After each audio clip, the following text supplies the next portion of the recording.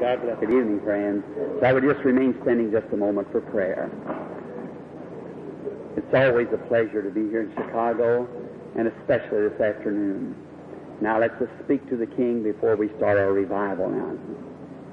Our Heavenly Father, we thank Thee today that we have the privilege of standing in Thy presence and with the ministry of the Word of God before us. And we realize this great solemn obligation that's been given unto the sons of man to pack this gospel to all the creatures of the earth before the return of our Lord Jesus. And God, at the eve of this revival here in Chicago, I pray, Heavenly Father, that it's so been in Thy wise providence and trusting that it was the right choosing by Thy servants that I was to speak in this revival. Then, Father, I would pray, pour the Spirit of God afresh upon me, that I might bathe into Thy goodness and know Thy word to give to the people. For we ask it in Christ's name. Amen. You be seated.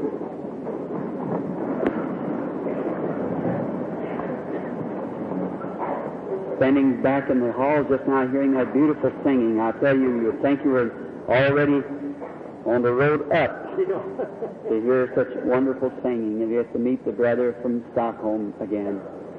It is by the grace of God and the calling of the church that has been allotted to me to come back to my hometown again, as I would almost call it, Chicago. I've been here so much to speak with you people, and you continually come out. I love you for this. And now, in this great convention that's going on here in Chicago, I have purposed in my heart to do the very best that I can while here for the Lord Jesus. I've just returned from the old Azusa Street rally in Los Angeles, California, where we had a wonderful outpouring of the Holy Spirit in commemoration to the first time, as we know, in America for the Holy Spirit to fall upon the people in this latter days in the restoration of gifts. It happened at the Azusa Street.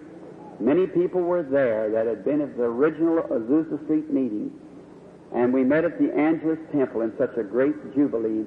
The first evening was to speak. The Lord met with us with a great outpouring of His blessings, and the Angelus Temple only holds 5,500, and they put 6,000 in. The fire marshal closed the doors an hour and a half before I got there for the rally. I had a wonderful time, and I had to leave right in the rally in order to get back to be in other meetings and to be here at Chicago. We did not pray for the sick there, just in massive forms, because Solomon was Oral Roberts and Jack Cole and Tommy Hicks and many of the other brethren who has more of an outstanding ministry along the line. So we just abstained from that they could minister to the people in the massive forms as they do. And now, Brother Joseph here is my bosom friend, as everyone knows, here in Chicago, and such a privilege to be with him and you, his church, and the believers in Chicago. And I trust that this week, as we pray and fast and wait on the Lord, that God will pour out upon us His blessings this week. We need a fresh outpouring. Hearing coming up the road a while ago in my car from Jeffersonville, hearing someone saying, God is moving by His Spirit, moving in all the earth. Signs and wonders when God moveth. Move, O Lord, in me. That's my sincere prayer. As I begin to realize that I'm not no boy no more, and what I've got to do it right away for one thing, and then another thing, knowing that the coming of the Lord is so close at hand. What type of people should we be? How would we should conduct ourselves? And how we should be waiting with great enthusiasm and anticipation, waiting for the coming of the Lord, winning every soul to Christ that we can. For the hour is getting darker and darker as the storm clouds of unbelief and skepticism moves over our beloved nation. So it's time to thrust in the sickle now and get what we can. I've often wondered, well, Lord, you'll have to have a great this or that before you come. But then I read a scripture here a few weeks ago that changed my opinion on that. You know, the Lord is coming for a great church, that's right. But we've had 2,000 years making up that church. Right. They're already waiting out there for the resurrection, who went down in the faith, your fathers and mothers, who fought to win the prize and sailed through bloody seas. What type of people should we be today? There isn't one thing left, as I see in the prophetic word, one thing left, or one thing hindering the coming of the Lord Jesus Christ this very hour. Not one thing left in the Bible. Everything has been fulfilled, waiting now for the coming of the Lord Jesus. How should we do this afternoon?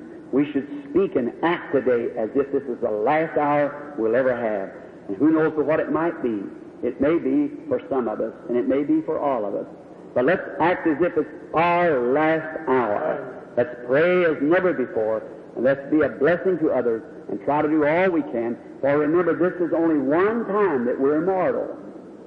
From this on, from the time that we leave this world, we go into another world, and we'll never have the opportunity to win one soul in that world. All that's going to be won will be won right now. And if this may be our last hour, then what should we do on this hour?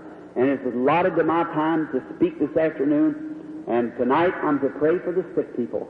And by the way, Brother Woods and Billy Paul is with me, and they'll be giving out prayer cards from 6:30 till 7:30. I think the service will start. We'll be praying for the sick tonight, the Lord willing. I suppose every meeting will be right in here of the night meetings, or the evening meetings, rather. And pray for this convention that Brother Joseph and this group of fine brothers are in. Can you hear me well all over, Brother Joseph? Can you hear me up in the balcony? That's fine. Thank you. Now, not to take much time, and this afternoon, because you can come back. You go home and have your meal in return. And I say, before I read the Word, my sincere prayer is, oh God, do something quickly. I just had one of the awfulest feelings a few days ago, sitting in the woods after I come back. I went out into the woods to rest, going hunting. Sitting out there, something said to me, I don't say this to the public, but I just feel, I thought I'm going to check up to see if I'm mentally right. I just feel so constrained that to speak of the coming of the Lord is so close at hand, or I thought maybe it's just me. Maybe it's just my idea, but I see the blessed old Word vindicating the same. So I just sometimes wonder if I'm preaching it strong enough. And sometimes I condemn the actions of the sons of man against those who profess to be Christians and the way they act in this day at the coming of the Lord. It's not because that I do not like you. I love you. But we're one great army marching on. And when I see that rank being broke here and let down here on the morals of the people, I just can't stand it. I got to fly into it. That's just all I can do. And I believe at the judgment board you'll love me better if I tell you the truth now. If you went to a doctor and you knew you had the symptoms of some horrible disease that was going to take your life, and the doctor pats you on the back and said, well, you're just a fine fellow. Oh, you'll be all right. Go ahead. You wouldn't appreciate that doctor. If that doctor had to come with a naked truth and use a knife, let's get rid of the thing. That's right. Get it out of there. So if it hurts, let it hurt, so that we can be right and march on. And that's what the Word is for, and that's what a minister's for, is to correct the things that's in the church and to move on for the glory of God. And let's pray together now, and may the Lord add His blessings as we read the blessed Word. Now, reading today from the 16th chapter of St. Matthew, beginning with the first verse, or it's the 17th chapter, pardon me. The 17th chapter of St. Matthew's, I wish to read just a portion of the Word. And after 6 days, Jesus taketh Peter, James, and John, his brother, and bringeth them up into a high mountain apart, and was transfigured before them, and his face did shine as the sun, and his raiment white as the light.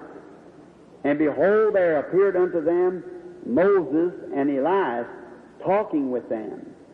Then answered Peter and said unto Jesus, Lord, it is good for us to be here.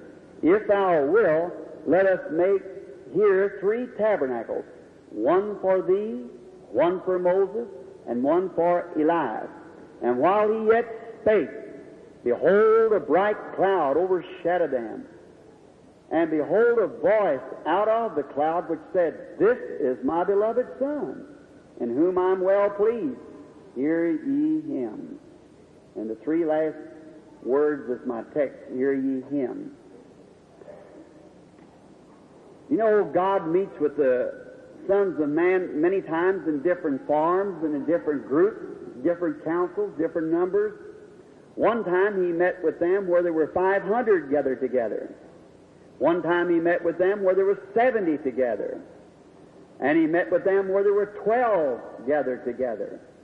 And then He met with them where 3 were gathered together, and where 1. God meets wherever man will gather together. He has promised to meet.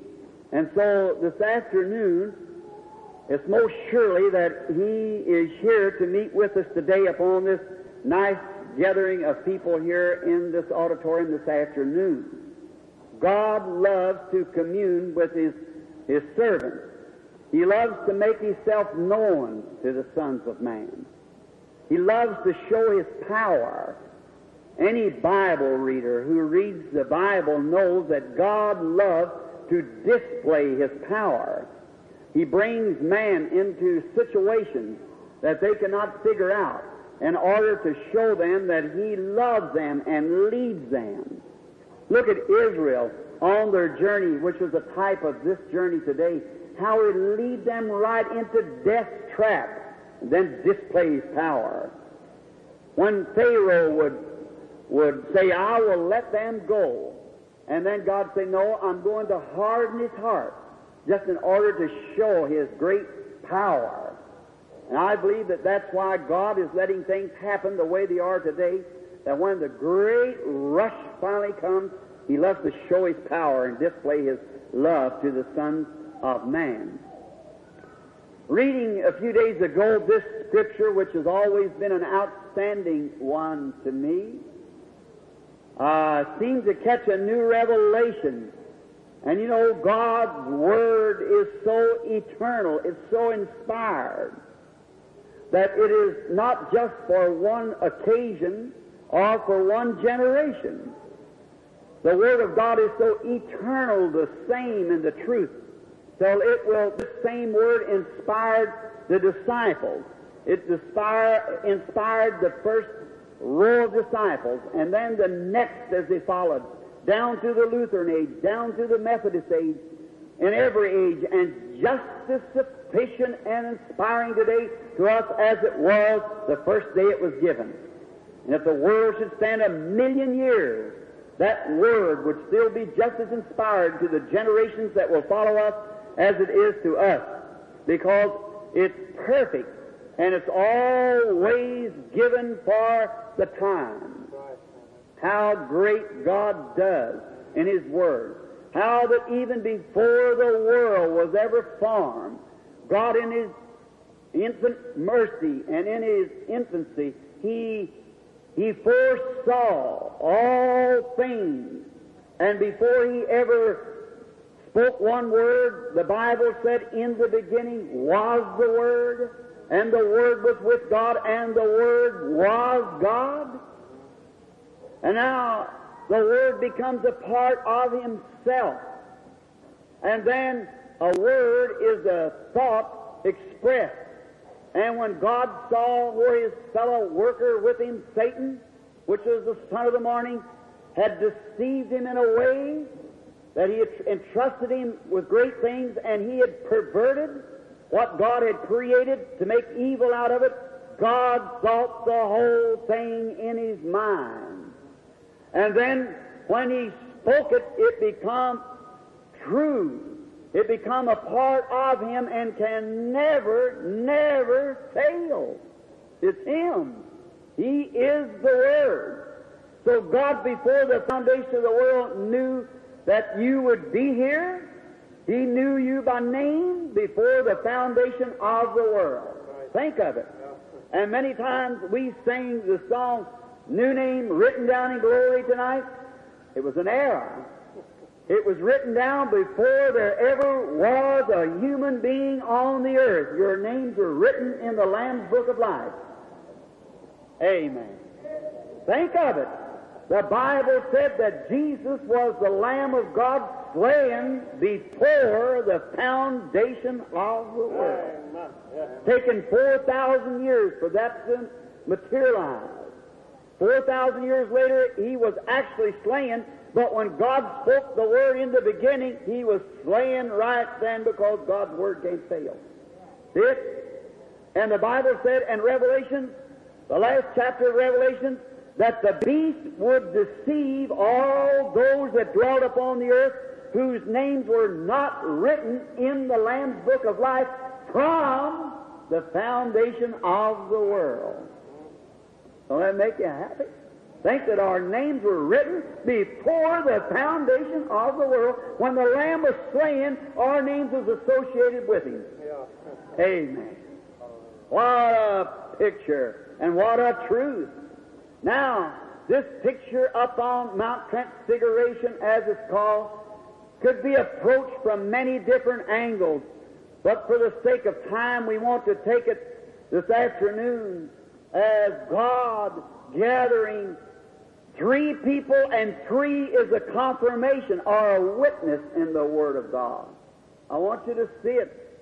He's taken Peter, James, and John. Now, faith, hope, and charity. Peter, of course, we always know he's that great burly faith that just reaches out after it, whether you can see it or not.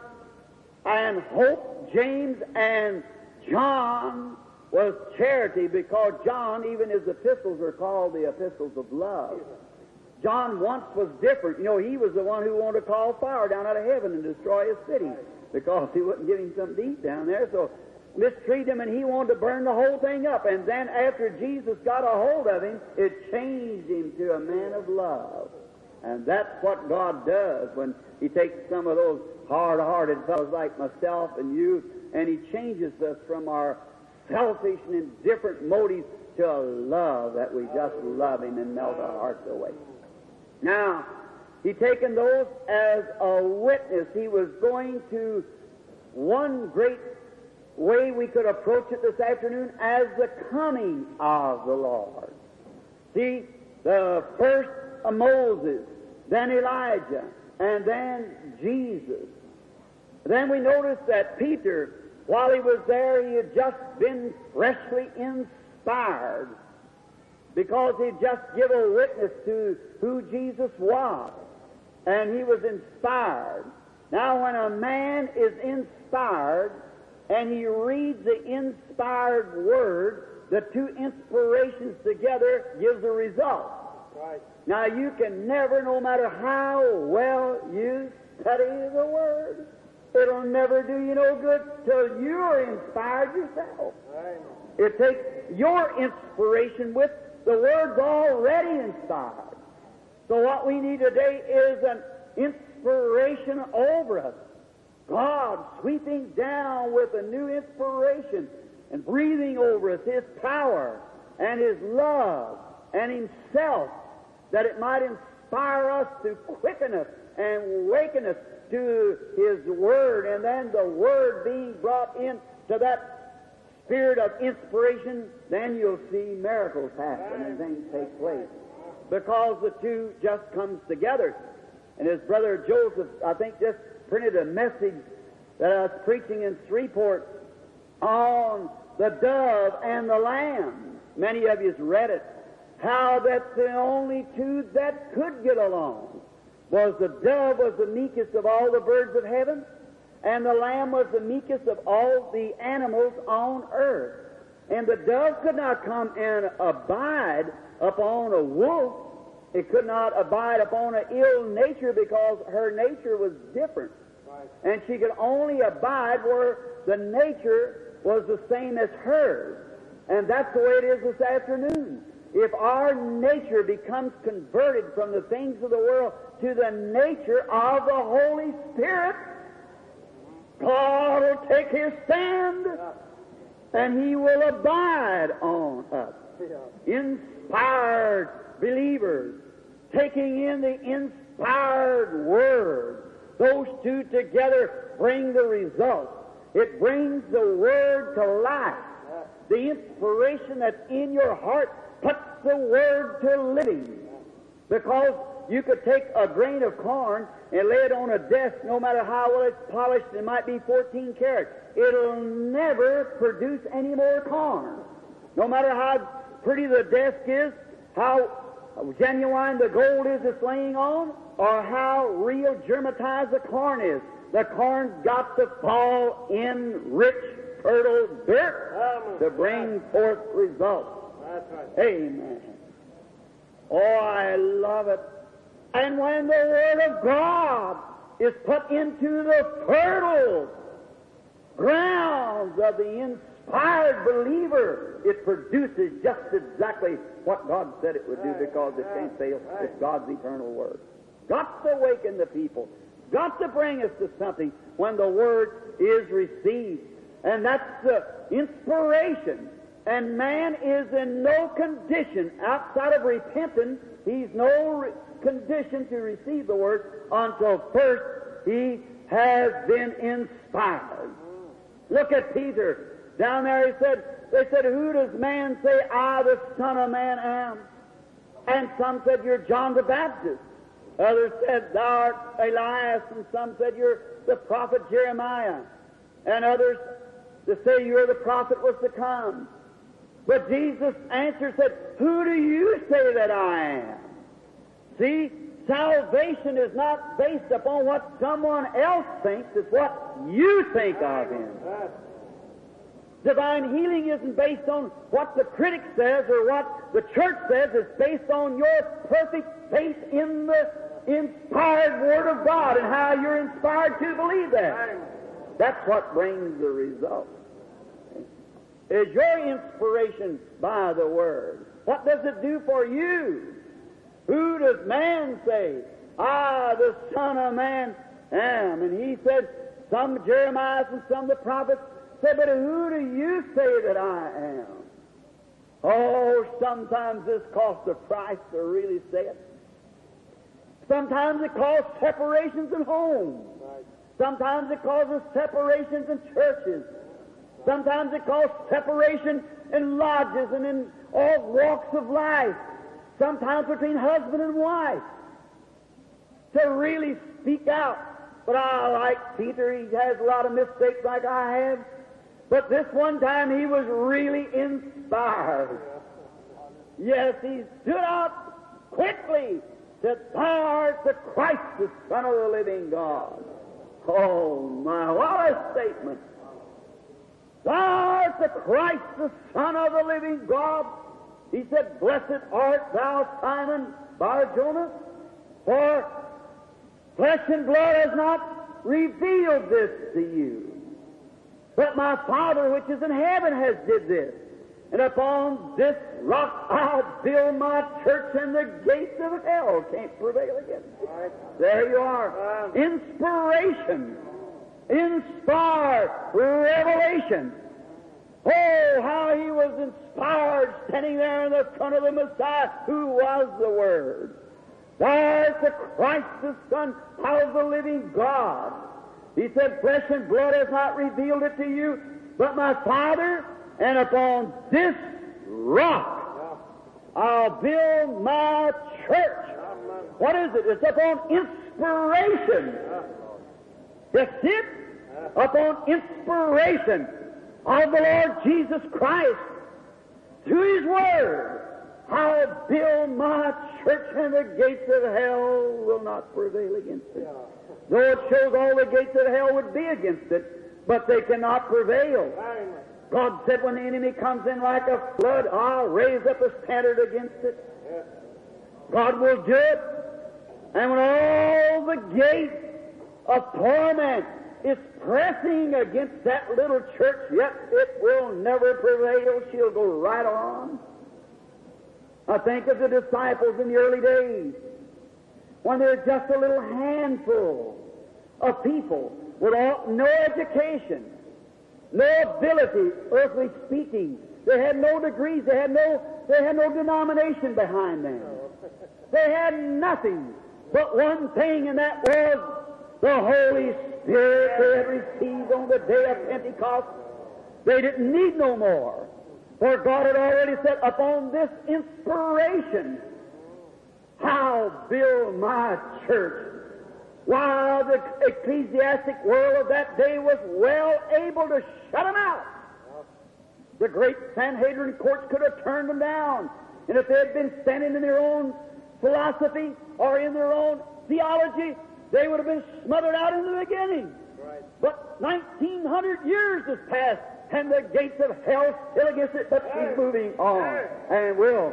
For Jesus said it cannot inspired. That'll take the rich man, the poor man, the beggar, whoever he is, and set them together and call each other brother, who will worship the Lord together without shamefacedness. The Bible said, my people shall never be ashamed. How they're fully able, by the inspiration of God, to declare Jesus Christ, the resurrected Son of God, who's just the same yesterday, today, and forever. And the old-time Pentecostal blessing that fell in AD 33 is just as great today and inspires man just the same today as it did then, and brings the same result. Regardless of critics and what people has to say, it'll do that, because inspiration will always bring it. If the Word is put in inspiration, then the results has got to come. Look at the beginning of the human race, when our fathers and mother was drove from the Garden of Eden. And in that great tragic time, notice that when Cain and Abel come to worship the Lord, they both came and religiously, both just one as religious as the other. Cain was just as religious as Abel was. And they both built altars. They both feared God. They both worshiped. They both brought offerings and laid on the altar. And Cain, trying to appease God and trying to find favor with Him with sincerity. Many times people think sincerity does it. That doesn't do it. No. There is a way that seemeth right to a man. No. And if there's anything that man ought to be sincere about, is about your eternal destination. Right? A few weeks ago, when I helped pull 8 Chicago men out of the airplane wreck behind my house, piece of arm, intestines hanging on the trees, and head laying out in the field, I thought then that, man, have I preached Chicago hard enough? Have I done everything? Has them men set in my ministry, under my ministry? Have I preached Christ to those poor souls that met eternity in a moment's time on their way to a convention? Did I ever have the opportunity, when I've seen them pull the pieces of the man from place to place? Did they know the Lord Jesus? Where they are now, they can never go from that state they're in now.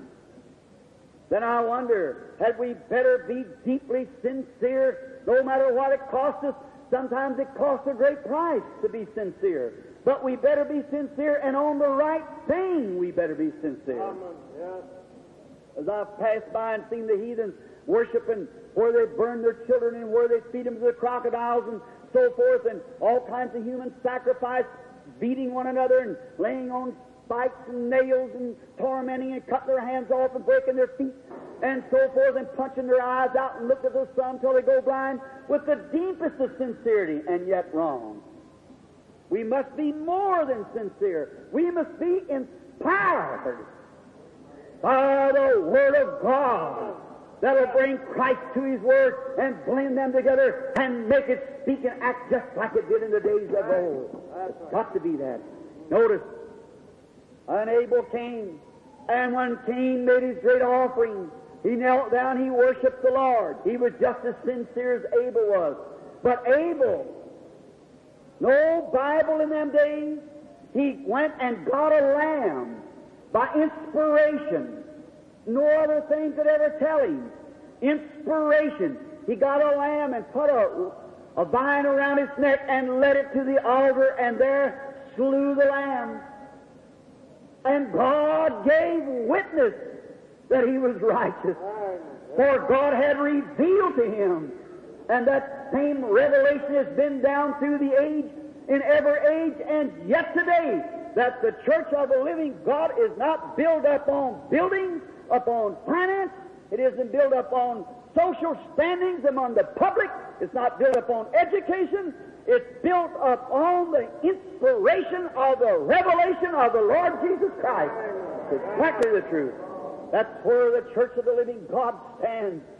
There's another picture. Looked at that. It was a placing of a son of the Old Testament. In the Old Testament, when a child was born, a boy, in the Old Testament, when a child was born into a home, it was given tutorship by a tutor, which is a very beautiful picture of the son today that's born into the Father's house. We read in St. John 14, said, "In my Father's house is many mansions."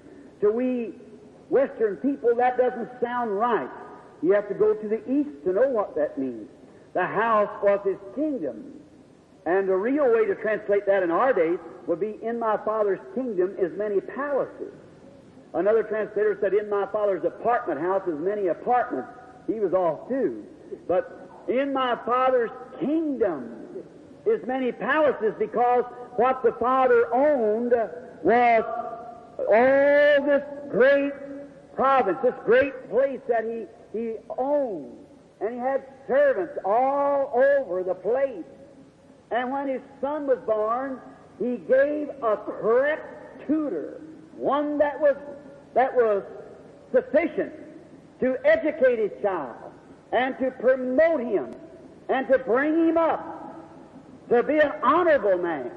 And how beautiful the Father of heaven, when He made His church, He gave us a tutor, the best there was in heaven. Amen. Yeah. One that's worthy and can guide us and lead us. That's the Holy Spirit, is a tutor to the church to bring it up in the admiration of God. And then the Father, after He had given the tutor the rights to raise His Son, the tutor had to bring word to the Father how the Son was progressing.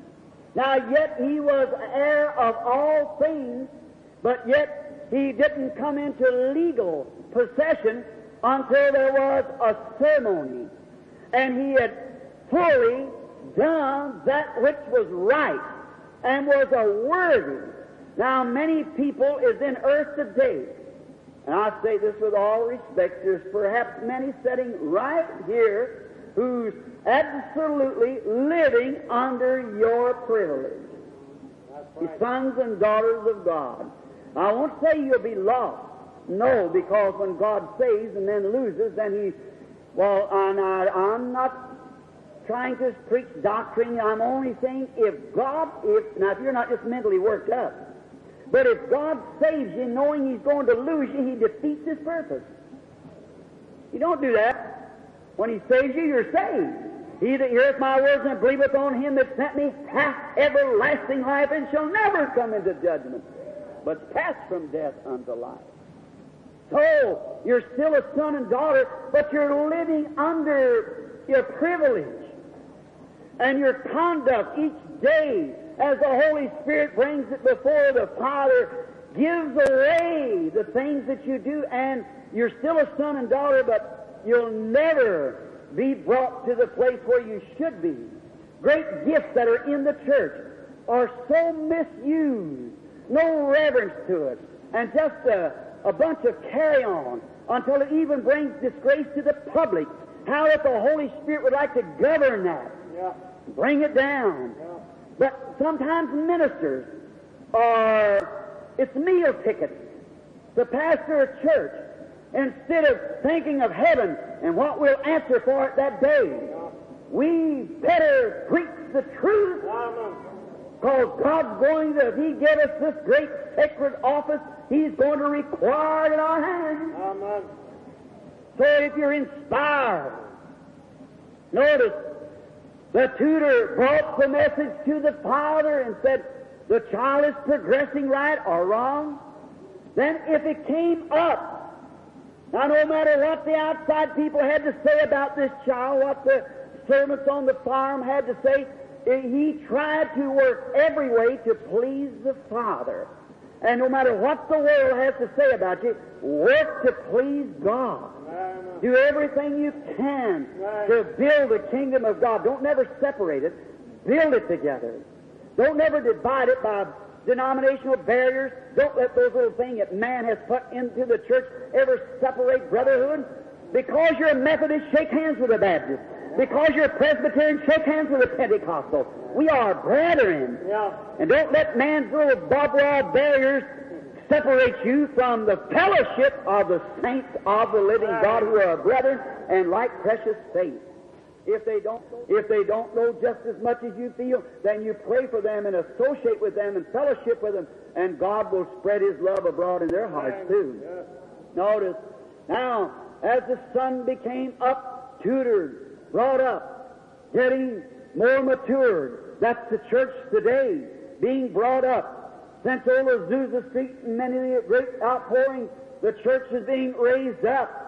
But now, instead of getting off into the classic side like Cain did, let's stay under the blood. That's what the Father requires, is under the blood. Now, notice again a beautiful picture. Then when that son had became to the place of accountability, or age, I'd say 21 we'd call it today. Then if the tutor had brought a word to the father and told him that everything was fine, this boy was a gallant man, that he was zealous of the Father's kingdom, and he done all that he could to improve and better the kingdom, then this boy had what we call the placing of a child, placing of the son. The father taking him out into a public place and set him up before the public. This same son that had been born in his home years before, all the time his son, but his character and his conduct had brought him to another office. I hope you see it. The character of the Pentecostal and Baptist and Presbyterian church, our characters should have us up into a place where we can be in an office to meet the crisis of this hour that we're in. Yes. What a shame we are. Yeah. But will God answer in a time of crisis? He'll not only answer, but He'll make manifest in the time of crisis. If the people assemble together, no matter 2 or 3, whatever it is, and pray, then He said He would hear from heaven. Now, notice as the tutor brought message, and the father finally taken the son to the place where he was to be manifested. It's time for the church today to be manifested. Instead of that, we draw little lines like this, and we have these little campaigns and these little doctrines and these little denominations that separates us. How can God ever pour His Spirit on such as that? When He loves the Methodists the same as He does you Baptists or you Pentecostals, are all His children bought by the same blood. Right. But we draw a line. And now, if the other fellow draws the line, you just live right along his line, and he'll be so. You be the salt, God will make him thirsty. If you'll be the salt, you are the salt of the earth. And salt, if it contacts, saves. And salt creates a thirst. And people of thirst, when they see you living the life that you should live as a son and daughter of God, then we see, then, after that, the father then taken his son out and robed him in a beautiful robe and set him out before the public as an example, as an ensign, in a way of manifestation, and declared, "This is my son." And he received in the ceremony the right. In other words, his name on the check will be just as good at the bank as his own father's name. That's right. Yes. For he was an heir of all things. Praise God. I'm so glad that one of these great days God will come. He'll manifest His church. We'll be heir of all things then. Now, as Jesus, God taking His Son Christ up to the Mount Transfiguration before 3 witnesses, love, hope, and faith, those 3 elements, the sufficient elements to work out every problem the church has. Right. Yes. You let faith, hope, and charity get in among the people in a church, and watch what takes place. So He manifested His Son before all these great elements, hope, faith, and charity. Now I want you to notice, on under the cloud were three others, Moses, Elijah, and Jesus. Three over there. Three is a confirmation. Confirms anything. God was confirmed in the Trinity of Father, Son, Holy Ghost. Not three gods, one God confirmed in three manifestations. God manifested Himself as the Father. Then He manifested Himself in the Son. Then He manifested Himself in the Holy Spirit. The same God every time. So, that's not hard to see. They cause so much fuss about it. Well, that's not hard, that's simple. God manifested Himself. And here God is manifesting Himself on Mount Transfiguration before hope, faith, and charity, love. Watch Him.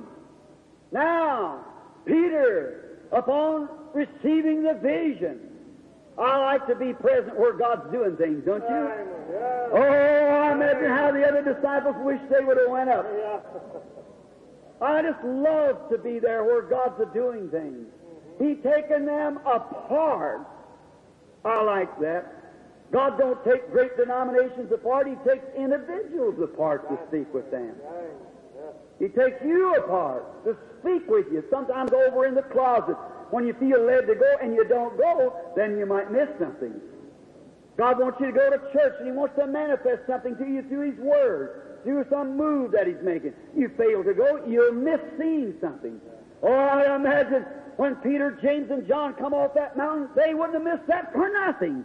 Wish I'd have been there, don't you? To have seen that. And when He set them up there, and He manifested Himself. Now what? Peter got all inspired again, and he wanted to have a real fellowship. He said, let us build here 3 tabernacles. He's going to really have some denominations. He said, now we're going to build one for Moses and one for Elijah and one for you. We'll just have a segregation here. We'll have 3 different churches. We'll have 3 different denominations all represented here. Peter thought he was just doing fine when he did that. And we noticed, look at this. Then a shadow came down, or a cloud. And they looked at Jesus, and His garments shine like the sun. God manifesting His Son, setting Him apart from Moses, setting Him apart from Elijah, setting Him apart from denominations. He set Him up there, and they looked back and saw Jesus only. Amen. And a voice from heaven saying, this is my beloved Son, hear ye Him. Look, Moses represented the law. No man can keep the law. The law was given to Israel because they required it. Exodus 19 was the greatest mistake that Israel ever made. After grace had provided a lamb, provided a Savior, and they said, give us something to do. That's the way man tries to do today, is to merit their salvation, and there's not one thing you can do about it. Right. It's all amazing grace. Yeah. Oh, I love it. Nothing you can, not by works, but by grace are you saved. That unmerited grace, God, through the righteousness of the Lord Jesus Christ, has saved you and called you by His own grace. There Moses represented the law. No man is saved by the works of the law. But yet Peter wanted to build a denomination around it. Said, we'll just build 3 tabernacles.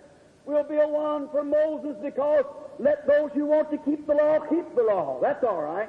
Let them keep the law. Then he said, we'll build one for Elijah. And Elijah represented not the law, but he represented God's purity, His holiness, His judgment. Elijah represented God's righteousness. for His stern righteousness. For where the Elijah, they sent to him 50s, and he called far out of heaven and burned them up, he must be. So we don't want God's judgment. We don't want God's law. But now, while we see standing there, how can we stand as sinners in the presence of God's judgment? We could not do it.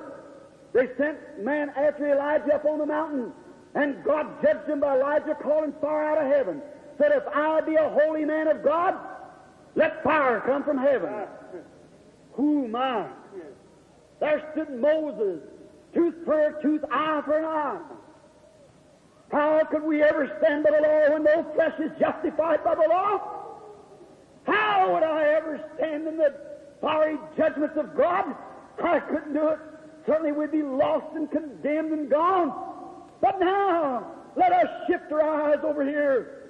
And they saw then Moses' law and Elijah his judgment had all passed away, and they saw Jesus only.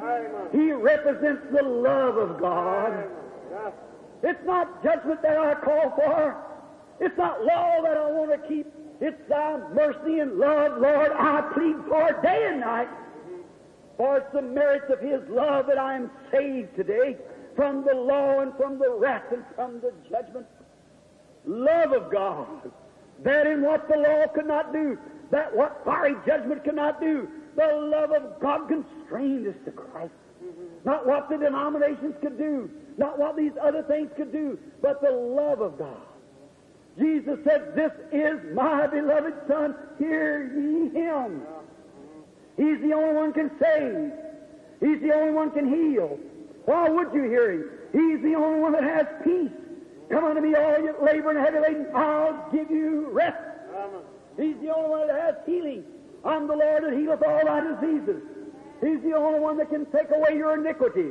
Bless the Lord, O my soul, and forget not all of His benefits, who forgiveth all of thine iniquity, who healeth all of thy diseases. Hear ye Him.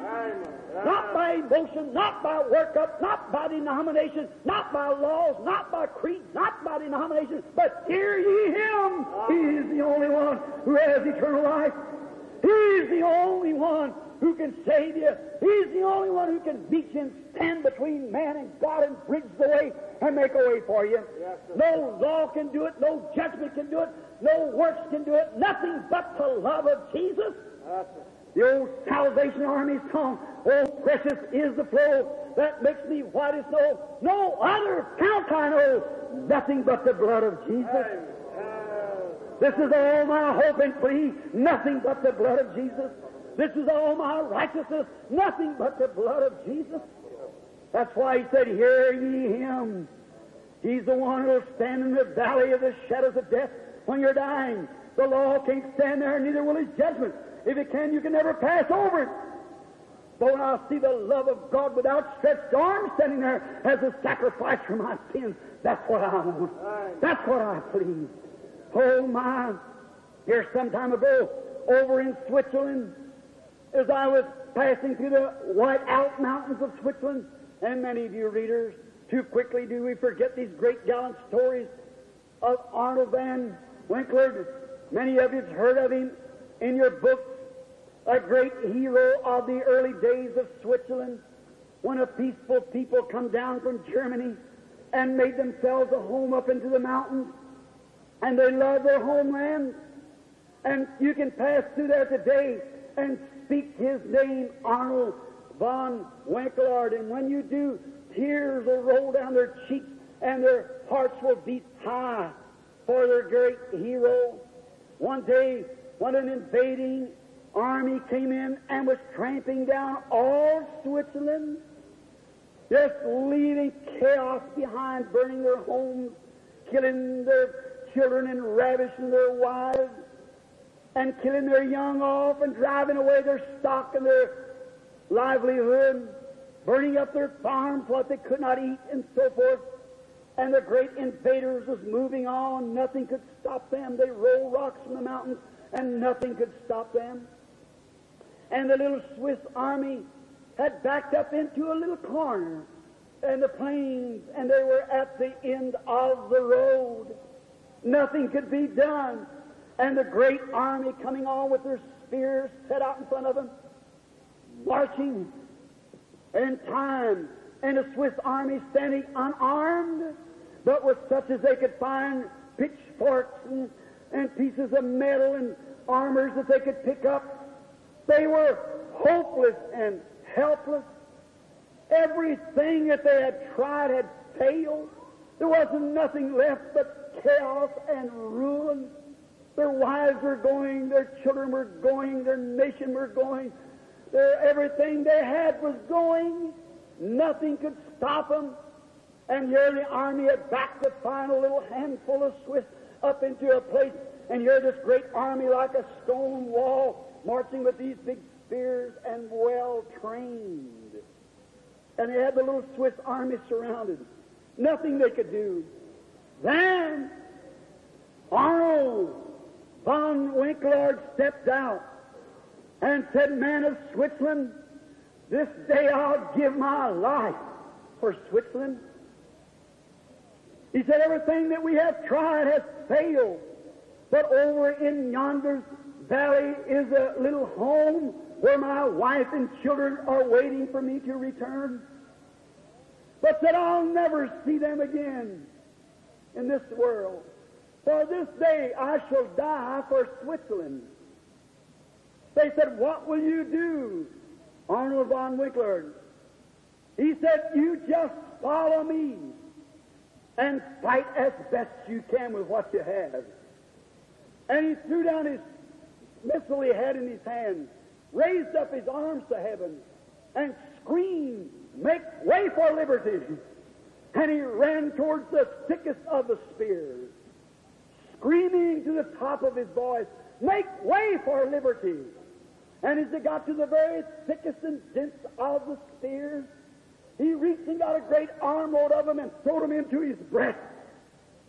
As all those spears were reaching to catch him as he made his charge, and into his bosom he plunged all these spears. And such a gallant, heroic blood beating in every Swiss soldier, when they seen that, they come behind him, and it routed the army of the aliens. They broke ranks. They didn't know what to do when they seen this gallant act of this Arnold von Winkelried. And they run in with what they had and beat the armies out as a nation and saved their homelands. And as far as I know, they never had a war from that day to this. No wonder their faces flash and their eyes color and the tears stream down their cheek when you speak of Arnold von Winkelried to those mountain people. What he did as a hero. But oh, my friend, that was a little thing. That was a little thing. One day when Adam's race backed into a corner, where the law and the judgments and the prophets and everything that had been sent had failed, nothing could be done. Human race was doomed. The great armies of hell was marching on, well trained and in their ranks, every man to his place. They had backed Adam's children into the corner where they could go no farther. They sent the law, they couldn't keep it. They sent judgments, they wouldn't listen to it. They plunged right on. They sent the prophets, they stoned those. And nothing could be done. They were backed into a corner. But in glory one day, the most precious thing of heaven stepped out before the angels of God and said, "This day will I give my life for the sons of Adam. This day will I do something that'll break the ranks of the enemy." The angels all said, "What will you do? What will you do?" He came to the earth as a virgin, and at Calvary, when he went to Calvary, stood on this earth and preached the gospel. He said, "I'm going to give you some materials. I want you to go up to the city of Jerusalem. I want you to wait there, for I'm going to dress you. I'm going to make you soldiers to fight against the wiles of the enemy. But first, before you go into the battlefront, go up to Jerusalem and wait there. And when I give you, you follow me and fight as best as you can. Then on that dark day of Calvary, the Lamb of God, the precious Son of God, that came down from glory, never taken the way of a denomination. He never taken the way of some easy road. He never taken the form of some ecclesiastical system, but he went to the darkest and roughest part of the sphere, the valley of the shadow of death. And he grabbed all of death and threw it into his bosom and died a hero and sent down the Holy Ghost on the day of Pentecost. Hallelujah. Now, men and women, what we've got, let's fight as we can. Right. The armies broke. The ranks of the enemies broke. Divine healing's taken place. The power of God struck the church. And we're moving on as only we can fight with what we have got. I may not be able to perform this the way He would have it performed. I may not be able to be the right kind of a man. But what I have, I want to fight and go through the valley like our great hero, the Lord Jesus, did. And stand at that day as the armies, the banners is dropped, and the enemies finally whipped. And let us fight with what we have. Let us bow our heads just a moment now. And as we're thinking now of someone who took our place, as someone only He could do it, I want you to think it over. You say, Brother Branham, I can never preach the gospel. Maybe you're not supposed to. I could never have faith for the sick. Maybe you're not supposed to. I could never sing like these singers from Sweden and around. I could never do that. Maybe you're not supposed to. But what you have, won't you rise today and go towards the darkest spot and fight as only you can fight. Now, our Heavenly Father, this is to you. Looking over the vanishes of heaven and seeing our great hero, the Lord Jesus, how He came to earth and how He gave His life and went into the dark valleys of death, that we might be able to walk through there and fight a good fight of faith. I pray today, Lord, that You'll inspire this group today to pick up that which You have given them. If it's no more than a voice to testify. If it's no more, maybe you put some sickness or cause Satan to do it. Let him put a sickness upon them to be healed. May they rise with a testimony. Oh, God, maybe they're healthy and they need salvation for their soul. May they rise and take salvation and fight with it, with everything that they have. May they help scatter the enemy as we see that great gallant display of the Lord Jesus Christ. It's broke. I pray, Father, that You'll grant this blessing today in Christ's name to everyone. And with our heads bowed, I wonder if someone in presence now would raise your hand and say, Brother Branham, we can't make an altar call here. There's no way to do it at this time. But would you raise your hand and say, Brother Branham, by this I appreciate.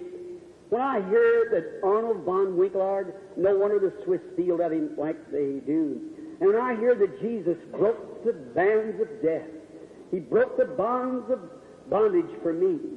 He signed the emancipation of the proclamation with His own blood. He went to death at Calvary for me. I want to today crucify old flesh and live anew for Him and take what He gives me and fight as best as I can in this great ranked army of God until Jesus comes. Will you raise your hand and say, by this, God, I'll give you my sign. God bless you, young man. God bless you, young lady. God bless you and you and you and you. Oh, that's wonderful. God bless you, sir. God bless you. Up in the balcony, is there one up there? God bless you, young lady. God bless you, sister. Yes, that's very fine. Now, the Lord knows. Oh, when He sees that gallant display, when He sees you. Is there another before we ask prayer? Would there be another? God bless you. That's fine. That's good. God bless you, young lady. God bless you back there, lady. God bless you, sir. Someone else? Say, I'm by this. God bless you, sister. God bless you down there, an aged lady. God bless you. That's wonderful. I do believe. Oh, God bless you, brother. That's good. I now want to raise my hand to my Maker and say, God, I love you. God bless you. Here, the colored sister. I see your hand, too. Oh, when you raise, will that mean any? Yes, it will, brother. And now you be a real hero. when you leave this building, you be a hero. You go out and do something for the Lord Jesus. Don't you all want to do that? How many of you all together wants to do that? Say amen. Listen, here some time ago, you all know I love to hunt. I'm a hunter, not to kill the game, but just to get into the woods, to be alone. Immediately leaving this meeting, I've got to go. And I want to tell you something. One time up here in northern Maine or New Hampshire, just before we close the meeting now and pray for these people, I loved hunting so well, and I used to go with a man, and he was the most cruelest man. Oh, he was heartless. He just killed little fawns and does and everything he could get a hold of. Illegal and everything. I said, you shouldn't do that, Bert. And he all said, preacher, you're too tender-hearted. That's with you guys. You're too tender-hearted. And one day he made himself a little whistle. And he could make that go just like a little fawn crying, a little bitty baby deer crying. And one day while we were hunting together, he blew this whistle like a little deer crying. And when he did, right out across the little opening, a beautiful doe stepped forward. Her big brown eyes flashed. Her nostrils was up. Her ears peeked together. She stepped out into the open. I was standing behind him. I said, don't do it, Bert. Don't do it. He raised his gun with the hammer back on it. Through the sights of his rifle, he caught the doe's heart to shoot her. She heard that baby scream. And she didn't know what to do. She was coming to the baby's rescue. Where is that baby in trouble? And just then, Bert raised up to take the deadly shot. And as he raised up, that doe looked at him. She spotted him. That didn't stop her. Death didn't stop her. There was a baby in trouble. She was looking for the baby, that cry, that baby in distress. And I watched him.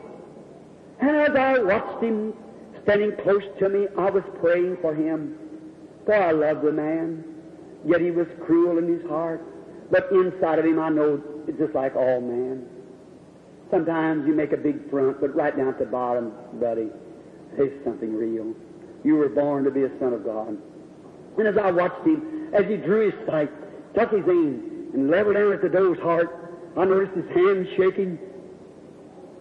I noticed his head begin to move. He dropped the gun. He ran around to me and threw his arms around me and said, Billy, pray for me. I've had enough of it.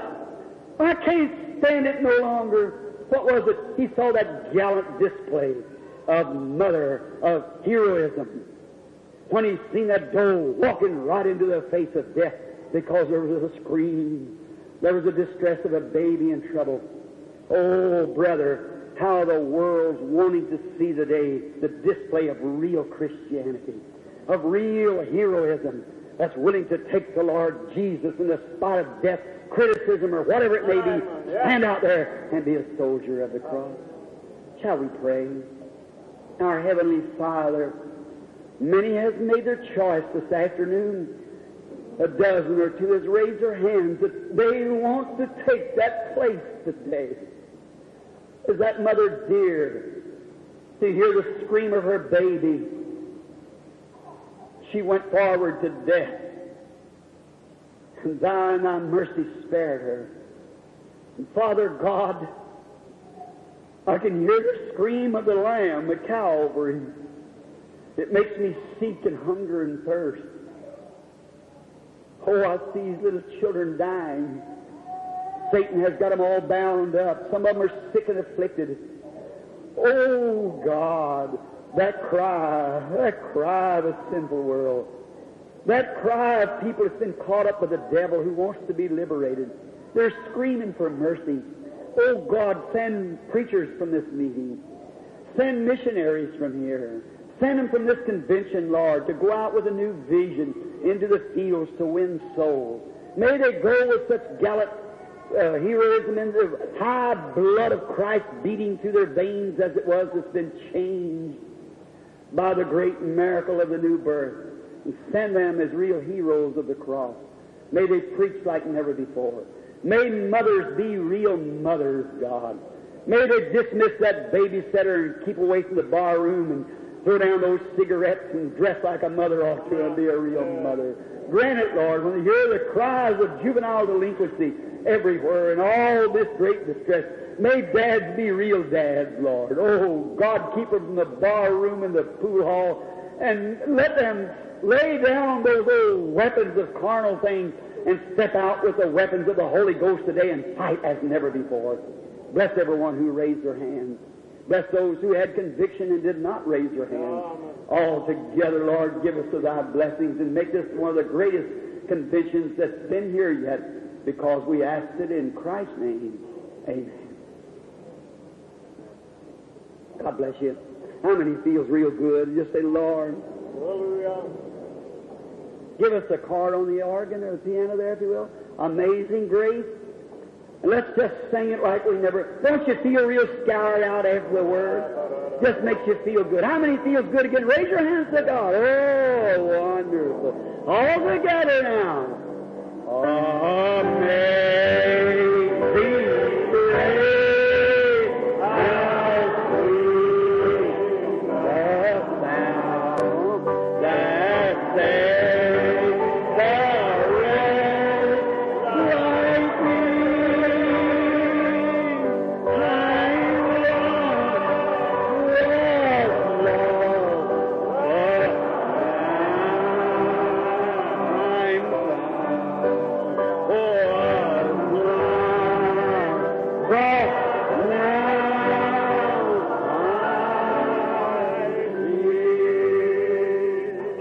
Promise me when I leave this building, Brother Branham, I'm going to some little secret place, and I'm going to rededicate my life, for I hear the cry of those out there, and I want God at that day to take me up before it says, well done, my good and faithful servant. I hear the cry. See the day we're living. I'm dedicating my life again as soon as I can get to myself alone with God. Will you do it? Raise up your hand. Oh, that's fine.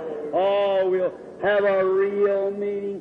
What grace that taught my heart to fear. What grace my fears relieved. How precious is that grace of fear.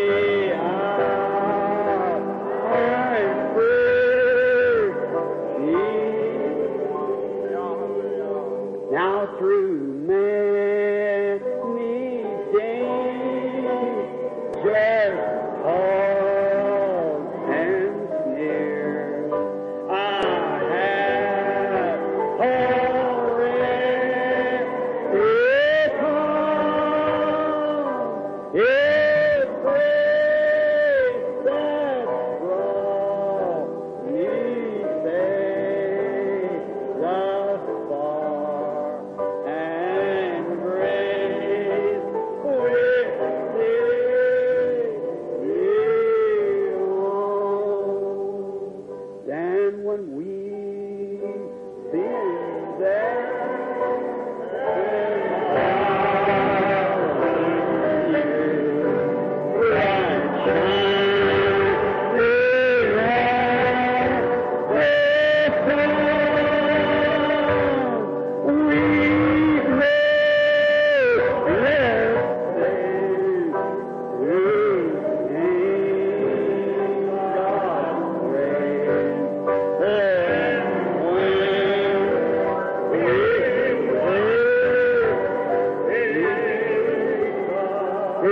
Methodist brother or sister sitting by that Baptist Presbyterian. Now let's just reach over and get a hold of her hand, shake her hand, and sing, oh, how I love Jesus. Oh, how I love. That's that everybody shake hands out there. God bless you, neighbor. That's right, you real neighbor everywhere. That's right, in the balcony, that's good.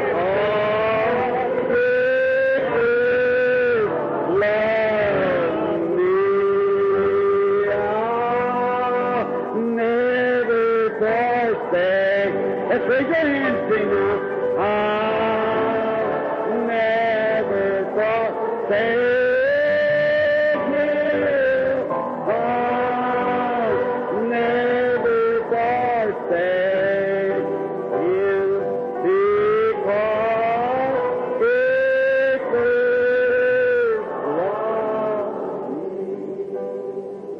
Doesn't that just loosen you up? Make you feel like going out and praying now and coming back tonight, expecting the exceedingly abundantly. Are you doing it? Are you going to believe for the great things? For God just to bring in souls from everywhere, heal the sick and afflicted, and give us a real blessing. God bless you. It's been good to be here with you this afternoon and kind of pinch up a little bit. But we'll be preaching tonight, if the Lord willing, about 8 o'clock. Now, the prayer cards will be given out at 7:30 here at the auditorium.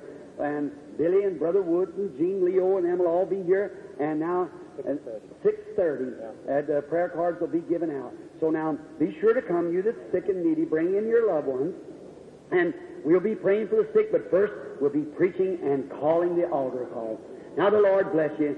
And real good, and pray for me. And I'll turn the service to our beloved pastor, Brother Bose.